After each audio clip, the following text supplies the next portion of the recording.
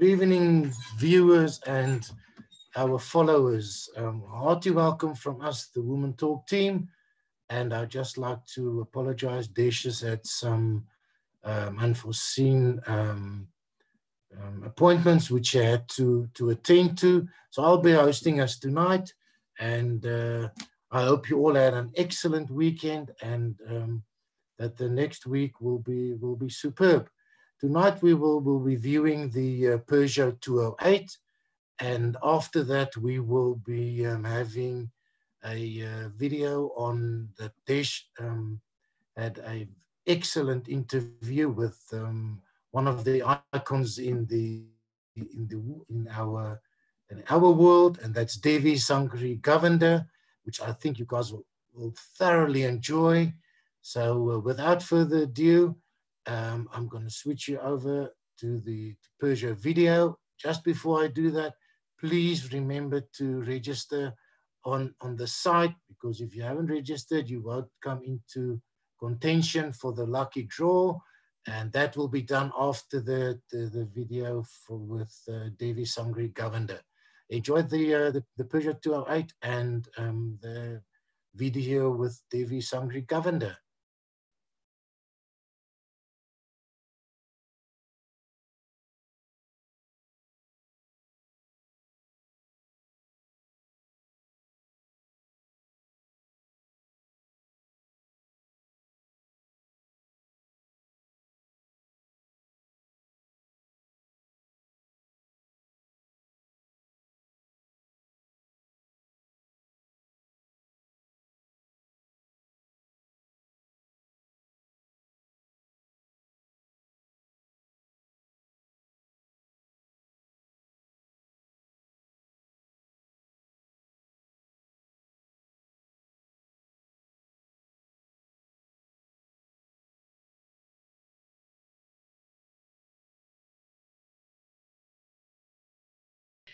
Hi, lovely ladies and gents. Today in Talk the Talk, we are discussing the Peugeot 208 with our CEO, product specialist, and our very own car encyclopedia, Andre Potgieter. Welcome, Andre. Hi, Desh. Thank you, and good evening, listeners and followers.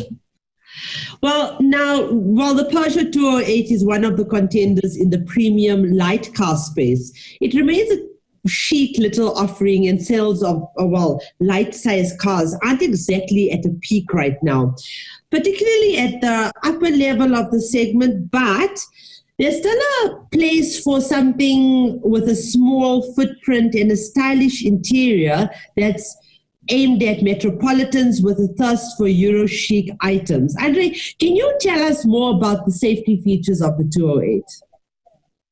Yes, there's 208 Peugeot. One of those vehicles that you have to drive to really appreciate the car.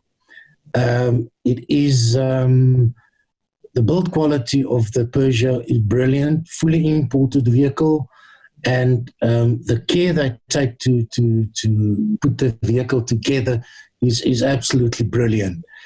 And the vehicle comes packed with a lot of standard features.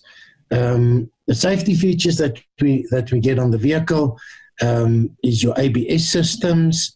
You get your ISOFIX seats placings at the back, where you can have two baby seats at the back of the vehicle, which is very, very important for our ladies and with the little ones. You get the electric child lock system, which is needed, and in South Africa, with everybody being in the hype with the corona and all of that, it's important that we make sure that the people in the car is also safe to the max. The vehicle comes with 6 airbags standard, 2 front, 2 side, 2 curtain bags, which protects everybody that's driving in the vehicle. On the central locking is standard in the vehicle, and then as well as a multifunction steering wheel, which I'll come to a bit later when we get to the rest of the vehicles. Okay, and what about the power and economy of the car? Okay, the 208, there's two versions of them. You've got both of them is 1.2 liters, 3-cylinder motor cars. It's 1,199 cc's. The one is a non-turbo version. The other one is a turbo version. It's called the GT line. And then the power of the two is the normal 1.2 3-cylinder is 60 kilowatts at 5,750 RPMs, and the Newton meters is 118 Newton meters of torque on that specific vehicle. Mm-hmm. I'll get to the fuel consumption just now. The other one is a little spunky car. It's got 81 kilowatts, which is very, very good for a 1.2 3-cylinder motor, and that's at 5,500. But the impressive part again is the 205 Newton meters of torque at 1,500 RPMs, which make it an absolute delight to drive. You can go into the top gear of the vehicle and you can cruise with ease without even changing gears. And obviously the power to mass ratio is brilliant for the fuel consumption. And then coming to the fuel consumption, the 1.2 non-turbo version gives an estimate combined fuel consumption of about 4.3 liters per 100 kilometers, which is way over 20 kilometers on a liter, and that's combined. If you just do town, it's a little bit heavier, but if you do open road driving, then you get to under 4 liters per 100. Now, the little quicker one, the one with the turbo, is not far off. That one comes in at 4.8 liters per 100, which is still over 20 kilometers per liter. But you've got the oomph and the performance and the acceleration. So that is really a little spunky car to drive. The fuel tank on these vehicles, both of them have got a 50-liter fuel tank, and on a combined cycle, keeping to the speed limit, you're going to do over 1,000 kilometers in this little car based on town driving as well as some open road. Sure, that sounds really, really powerful for a small little spunky car like that. You'll never say that. But what comes standard? What's the standard equipment on this car, Andre? Yeah, standard features, because the South African market, we love to have vehicles with all the bells and whistles. Overseas, you order them and you buy them and you order literally as you want, cigarette light, CD, whatever. But these vehicles come standard with quite a bit of features. Very nice feature that I like is a 7-inch touch screen, AM, FM radio system with Bluetooth, as well as a USB Apple loading function. Now, these are things that some of the competitors in this price range, definitely you will pay extra. CarPlay is also standard, and you've got an upgraded 6-speaker sound system, which is divine for the youngsters, and they will definitely be testing this out quite a bit. The boot size of the vehicle is 311 liters, which is not massive, but for 2 people going away, it's really more than enough. And then for the sporty guys, the guys want to take a little bit bigger stuff. When you fold down your seats, you're looking at over 1,100 liters of boot space, and that is more than enough for a lot of people. One other thing which is a great plus in this vehicle is the fact that it's got progressive cruise control on the vehicle, and that with the speed limits and fuel prices and those things definitely will help us with the running cost of the vehicle. Last but not least, and which is very handy, is the onboard computer that comes with a vehicle, which displays a various amount of information that you can use on a daily basis. So, overall, Andre, what's your opinion with regard to the ride and the feel of the Peugeot? Peugeot 208 is definitely a vehicle with a French flair. It's got electric power steering, which gives you a very light steering while driving very slow. The faster you drive, the harder the steering gets. That is just another safety feature. So while doing 50 or 40 or 50 k's an hour, you can literally drive it with one hand When you start doing open road driving, 100, 110, then the steering is a bit harder, but it gives you a precise feel on what's happening to the road. The ride comfort, the softness of the ride is brilliant. The seating, the cushions on the seat, your suspension, your tire sizes, all have been developed and designed so that you get the ultimate comfort and luxury while driving and maneuvering this little car around, not little, this medium-sized car around town. And then one last thing that I'd like to say is the warranty. The vehicle comes, all two of them, the 60 kilowatt as well as the 81 kilowatt, comes with a 5-year 100,000 service plan, 5-year 100,000 manufacturer's warranty, and then a 5-year 100,000 kilometer roadside assistance, which is phenomenal for a vehicle included in this price with the build quality that you get.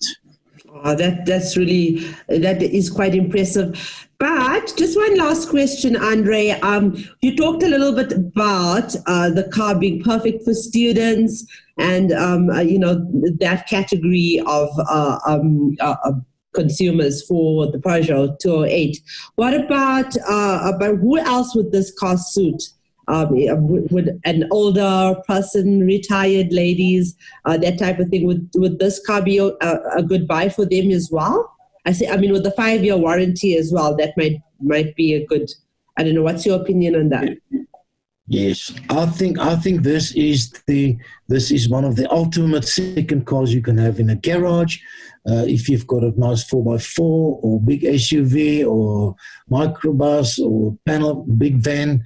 Of that, this is definitely one of the ultimate vehicles.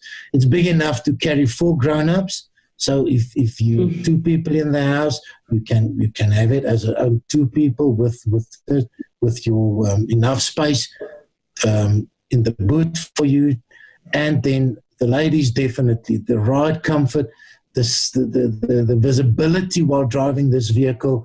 Doesn't have a lot of blind spots, so it is definitely for me. I will definitely advise people that would like to buy a vehicle that is superbly put together, very, very efficient to run, comes with all these standard features for 5 years, and then it's got massive safety features.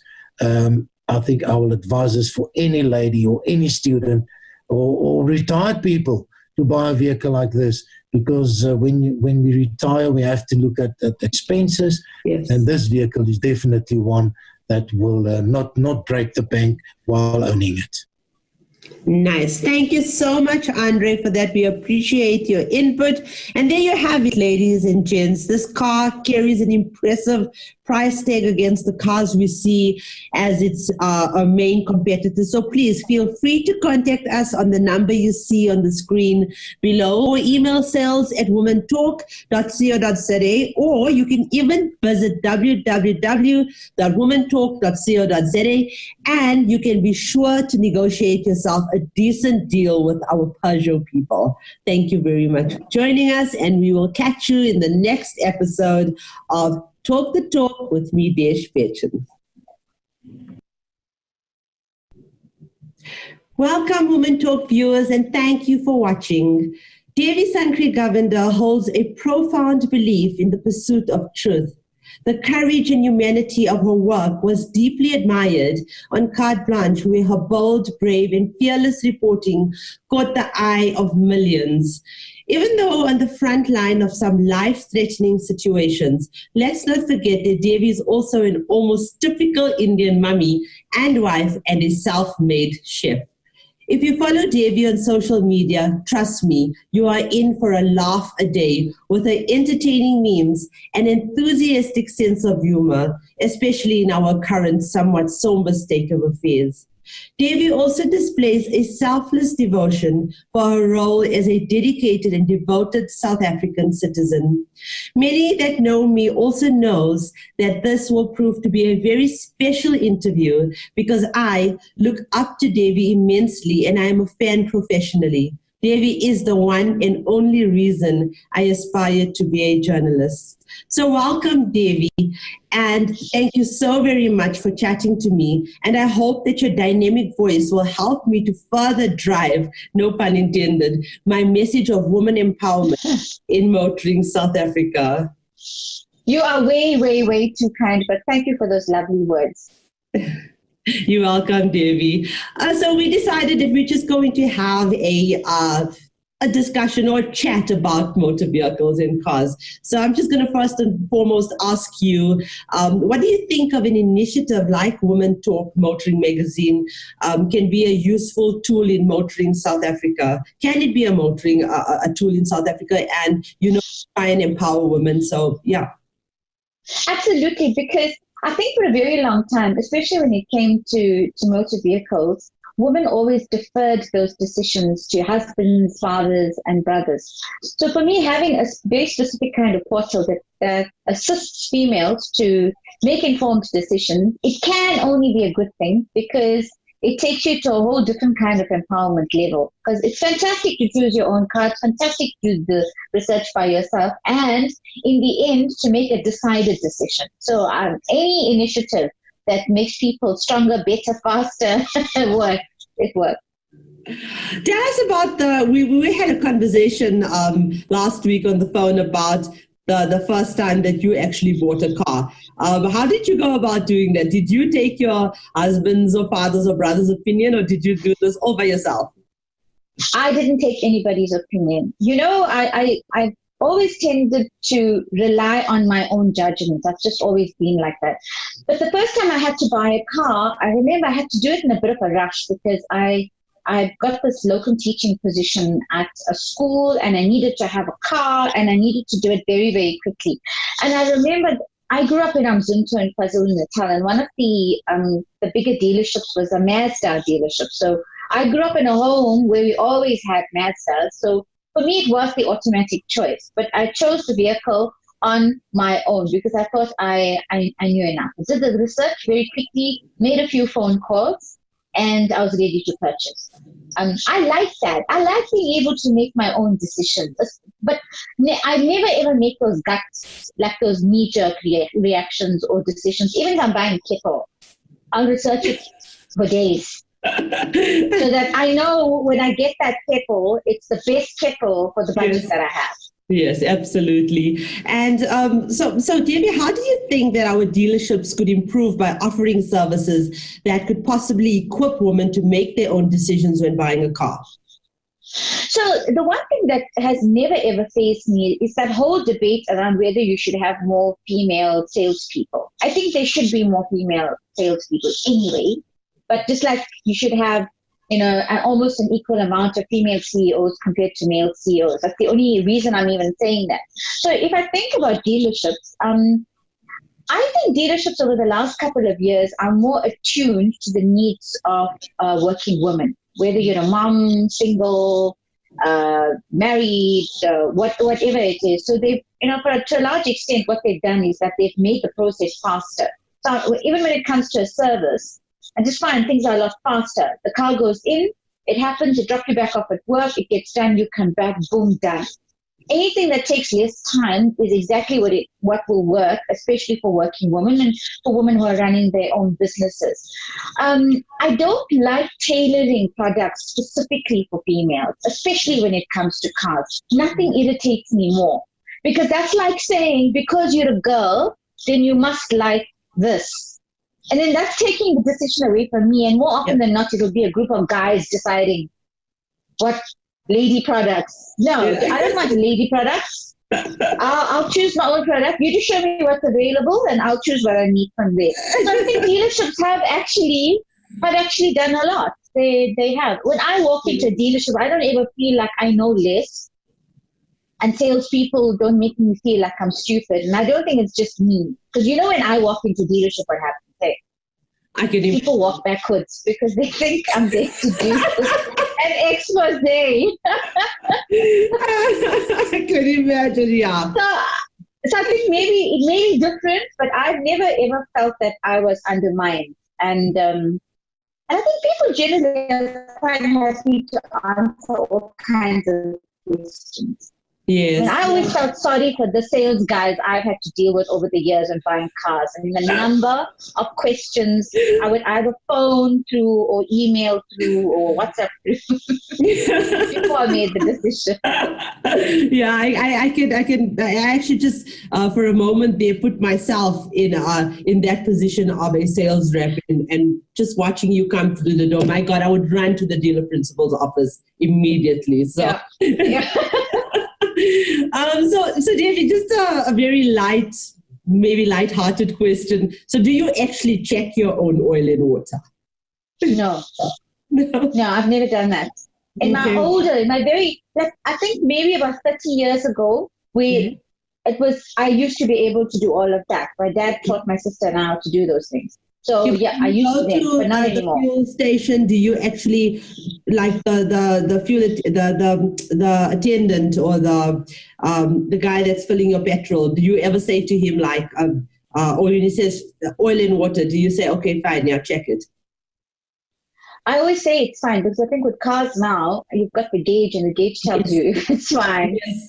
And I'm always in a little bit of a rush. But I just use the opportunity when I fill petrol just to have a chat with the petrol attendant and see what's happening in Goliath. I mean, there's specific garages I go to because of specific petrol attendants. Okay. And it's a way for me to just touch base. So I do walk around my car, check the tires myself. I do that. Okay. Yeah. Great. That's good to hear. So K53 is still stuck in my head. Before you drive, just do a quick walk around and go have a look. I told you that. Good girl. And then, I'm going to ask you, we often have these workshops where we empower women, educate women on how to change your tire. I mean, at any point, in any given point, you could be in a situation, especially if you don't have an insurance or that type of thing, to change your own tire. So we have these workshops nationally to teach women how to do this. Do you know how to change your tire? I used to know how to change my tire. Okay. So in the early days, right, you buy vehicles that are always second-hand, third-hand, fourth-hand, or whatever. And, you always didn't have a lot of money and you needed to be able to be more hands-on with your vehicle then. Yeah. So I did know how to change a tire because I was always traveling by myself. Right. So I learned how to do that. I have not changed a tire or attempted to change a tire in a very long time. Okay. Because now the tires have these sensors that tell you when you're not feeling well. We're very, very even it's not just the premium brands. It's basically even entry level cars now that has these options. So at the end of the day, not everybody though can afford these cars. So we've got to educate women in any case, on how to do these things. But yeah, your I won't say excuse, your explanation makes sense. So tell me, Devi, do you actually have road rage and how do you handle that? I am such a calm driver. So I have this thing. I'm happy to let anybody in front of me. I'm okay with that. Because there's a lot of road rage and I can understand where it comes from. But especially with taxis, people complain about taxis a lot. I have a completely different standpoint. Taxis move hundreds of thousands, if not millions of people across the country every single day. There's an excess of 10 people in a taxi. I would rather that guy goes in front of me because he's got to get those people to work. So I have no road rage. I've never ever thrown a zap sign at anybody. I may sometimes just say a bad word under my breath if I'm really irritated, but I'm a very calm driver generally because I would rather, if people are behaving badly, I would rather that idiot is in front of me as opposed to behind me because I want him where I can see him. That sounds like the Devi I know and love. Yeah. Devi, what is your dream car and why? Okay, so I'm not one of those petrol heads that has like one of those really big fancy names, Porsche or Ferrari or whatever as a dream car. I've always just liked small cars. I'm a very small person. And I always found those, I call them 4x4 cars. a bit of a climb in for me. I need to like almost climb into it. And I drive with a cushion. I sit on a cushion. So it doesn't matter how fancy the car is. And even if the seats are electronic seats that have settings, even at the highest setting, it's still not high enough for me. So I drive with a cushion. So my dream car, I'm actually driving. I have a 135 that I purchased at the beginning of the year, and it's my dream car. I love it to pieces. It's small, it's compact. I had a 235i before this, also a really lovely car, but I'm in love with my car. But now I just look at it lovingly in the garage because I haven't left the house in almost 6 weeks. I haven't gone anywhere. So who's doing your grocery shopping? My husband goes every 10 days, sometimes every 12 days. And we've discovered a lot of free shopping apps where delivery is free. Yes. There's a lot of that. It's so a safe way. Yeah, that's basically what we've been doing. But we're just, I think, smart with the groceries and how we organize what. I've seen I've been keeping up with your food selfies of food. I don't know what they call, but yeah, they look stunning. In fact, recently you posted some chicken wings that you did, and I said I'm going to try it Banting style, and I did, and it came out a great recipe. Fabulous. It was really good. It's a lovely recipe. So you can always, leaving the field of journalism, you can just become a chef, right? No, people don't appreciate the chef. I'm trying to fish here as to what are you up to and what are you actually going to be doing. So I resigned from Carplant at the end of January after 18 fantastic, amazing, wonderful years. I would have happily stayed on for even longer. Yes. But I think I kind of reached a point where I thought, well, what is my new next? Yes. My kids are older. My daughter's supposed to be going to America on a scholarship this year. Let's see what happens. And that may possibly be delayed. Yeah, so I'm busy working on a new television project. And that's all I can say. I'm just not going to be disappearing from your screen anytime soon. No, I'm really excited to see what it is. In fact, when you left, it was a surprise to many, especially myself, I say. But I remembered Oprah is my other mentor. She's the other person that I look up to. You're my local look up to person, okay? So when Oprah left the show after 25 years, and she just said that it was time. I'm going to bow out gracefully, and that's exactly what you did. So good to you and well done, and we are still following you. I think everyone's just really anxious to see whose door you're going to be knocking on next. That won't change. No. So Devi, let's now not be super feminist and get back to our motoring talk here, but let's not be super feminist, as I said earlier, and let's talk about who you think are better drivers, men or women? Oh, definitely women.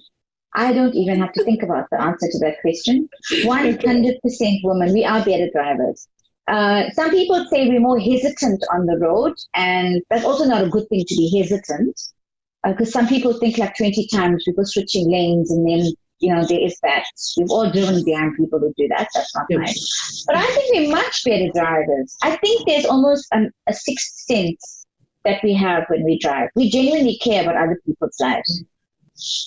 Sorry, guys. Thank you so much, Devi. Is there anything you want to add in terms of empowerment in women in South Africa? Anything that you'd like to add to this conversation and for our readers and followers? For all the empowering times that we say that we are in now, compared to the times our grandmothers and our mothers lived in, I still think that to a large extent, we always second guess ourselves. We're not confident enough. We know it, the opportunities are certainly there. And we're going to find now with COVID-19 that we're going to have to dig really, really deep to move ourselves forward. And I've just been saying to everybody, please just use this opportunity of COVID-19 to just look inward, find that inner strength because you have it. It's there. Maybe you didn't say hello to it for a long time, and it's time to shine. Now's the time to shine.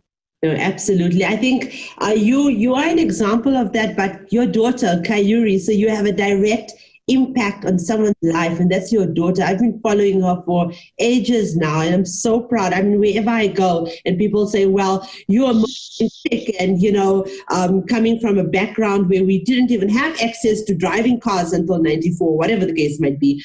But I said, well, there's an Indian chick that's playing golf. I mean, many people ask me to meet them, dealer principals or manufacturing OEMs, CEOs, MDs, having a game of golf, and they're like, join us on the field or send us these invites. And I'm like, I don't know how to play golf, but I know an Indian chick that represents South Africa.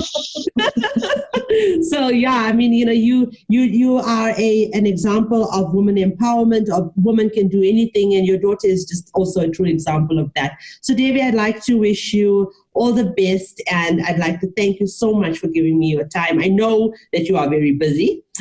Even though people say that this is not a busy time, we should look inward and all of that. I am very busy, I must admit. I've never been busier. I always thought that I've been busy. This has been the most busiest time for me ever, which is good. It's good. Yes, absolutely. Thank you so much, Devi. You're very welcome. Thank you very much. So, guys, Devi Sangri Govender, the name that I am most familiar with in my media profession. She's my inspiration, my mentor, and yes, through her dedication and hard work, she has taught me that great things never come from comfort zones. And more significantly, don't stop when you're tired. Stop when you're done. Thank you for watching.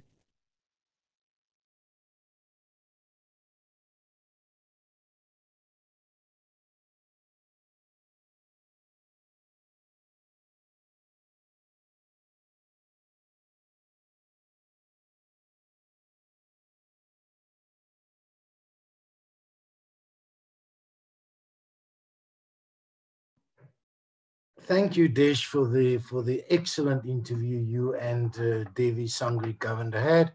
I thoroughly enjoyed it, and I'm sure the viewers and our followers enjoyed it just as much. Now for the next exciting event for the evening, and it is the lucky draw, and we're gonna go straight to our producer and let him do the draw for us. Please, if we can have a lucky draw now.